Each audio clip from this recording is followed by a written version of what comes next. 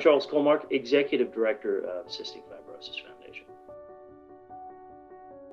Yes, so cystic fibrosis is a genetic disease that affects over 30,000 people in the United States.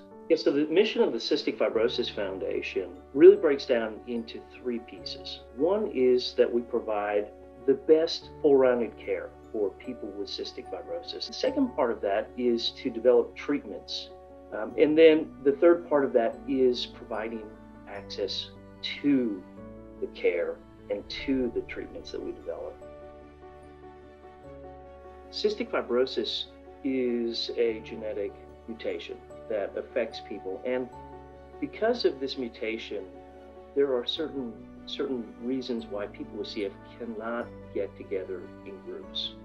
And I think that it has been a relief to a lot of people with CF who have felt like they couldn't participate because you can only have one person with CF at an event. And now we can have every single person come in virtually because everybody expects that. Everybody can relate to that virtual experience. We are going to take the money that was generously donated to the CF Foundation, Southern Arizona chapter. What we're going to do is we're going to put it to work in our towards our mission.